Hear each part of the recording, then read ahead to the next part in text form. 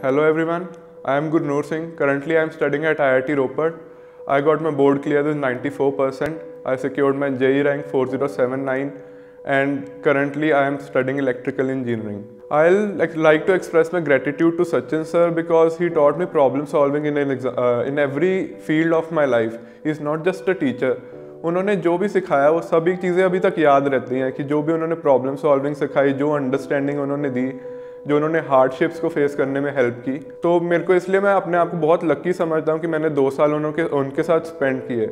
तो और वो 2 साल जो से थे वो मेरे को थ्रू आउट द लाइफ, अभी भी आज मैं कॉलेज में पढ़ता हूँ, मेरे को आज भी हेल्प होती है बहुत ज़्यादा कि प्रॉब्लम सॉल्विंग, कोई भी प्रॉब्लम आई तो उसको किस स्टेप से सॉल्व करना है, कैसे करना है, वो सब। तो सर के कुछ बेसिक फंडामेंटल्स थे वो हमेशा अपने पास रखो तो हमेशा बंदा आगे ही बढ़ेगा और प्रॉब्लम्स हमेशा सॉल्व होती जाएंगी, चाहे वो मैथ्स में हो चाहे कोई भी और प्रॉब्लम हो किसी भी और सब्जेक्ट में।